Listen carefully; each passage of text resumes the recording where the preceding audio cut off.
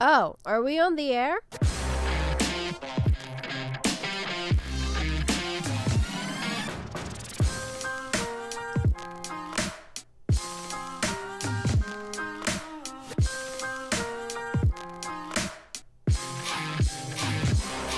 Hey gang, it's Bryan from FXBilliards. Today we are going to analyze the play of one of our viewers. His name is Marcus.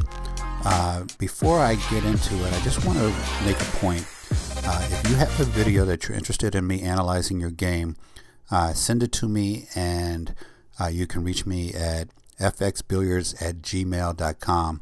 As long as it's of good quality, we will analyze your game and put it on the channel. Now, first thing you should know about Marcus is he is a very solid player. He's going to make quick runs on these 2 racks of 9-ball, but let's discuss things that he can look at changing or improving on. Now, he has an extremely good understanding of position play, and you can tell just running off these balls how easy he makes it look. He understands position play very well. He has good fundamentals, good cue ball control, good speed, just about everything that you need to be a solid player he possesses. The only things that I could see some coaches would work on with Marcus is the speed in which he shoots, his warm-up strokes and his backswing, and a lot of different things happen very quickly, and I know a lot of coaches want you to slow down. They want you to pause on your backstroke. I wouldn't recommend Marcus change any of these things at all, because he has become pretty proficient in shooting the way feels comfortable for him.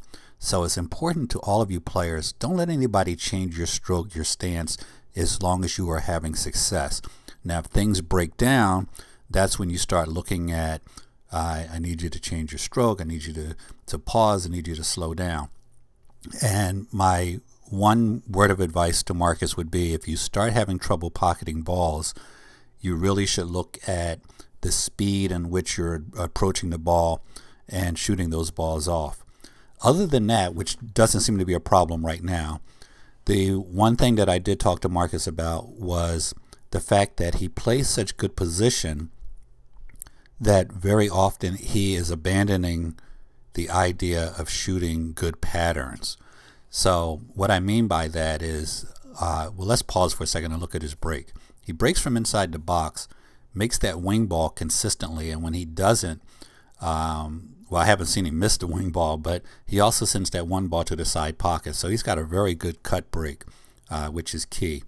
So back to the pattern play. When you don't have good patterns, but you have good position, you end up putting yourself in what could be a difficult situation down the road. So as you'll notice, he can get from one ball to the other anywhere on the table, and the balls are spread out pretty well. But what pattern play does is it helps you avoid some obstacles. For example, getting too close to that 3-ball.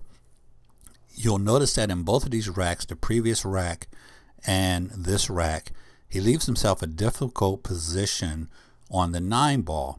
And in each case, it's not a matter of him not being able to play good position. It's a matter of him not paying close enough attention to the pattern.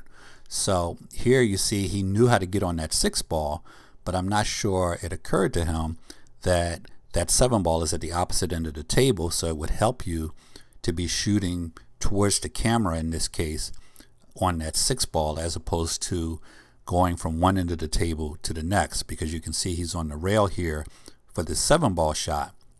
So as good as he is at playing position, if you play good patterns on top of that position, then you don't end up with situations like this, where you have a back cut on the 9-ball, or you're shooting the 7-ball from the rail. So the fact that he's a very good position player and a good shot maker really bails him out in a number of different situations. So I just wanted to draw that to your attention. The one thing that I did recommend that he work on with his game was addressing patterns a little bit more deliberately. So because both of those runs ran by so quick, he ran 2 racks in 4 minutes, I'm going to show you the first rack all over again, and then we'll actually look at the second rack as well. So here you see he shoots a nice follow shot on the 2 ball, gives himself some space on the 3 ball. Now, if you notice what he does here, he draws this back to get on the 4 ball, which is fine. The 7 ball comes into play because it actually stops the object ball, the cue ball. I'm not sure if that was intentional or not, but he gets on the 5. I think I said the 4, but he gets on the 5. He's playing the 6 here. And again, he has a great understanding of English. You see he put right-hand English on that to run around the table. And that was the instant that he had an opportunity to get a better angle on his 8 ball, so he's not crossing the line of this 9 ball. Because he's going around the table, he gets in a position where he's passing the 9 as opposed to moving into the 9. And what he could have done if he was more conscious of his patterns, starting with the 7, he could have gotten a better angle on the 8 and had an easier shot on the 9.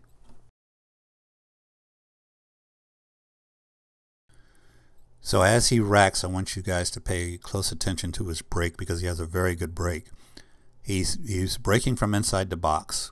For those of you who don't know, that means you're behind the head string, but you have to break within the 1st and 3rd diamond, so you can't put the cue ball on the edge and shoot it from the rail.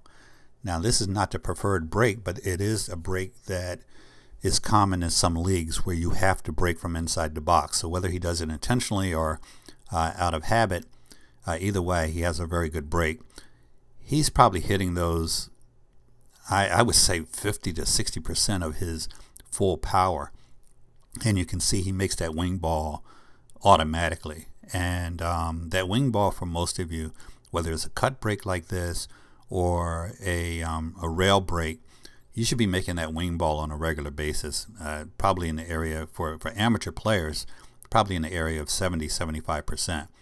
And if you check out my video on breaks, which is under 5 must-have pool shots, number 20, you'll learn both of these breaks, the cut break and the rail break for 9 ball.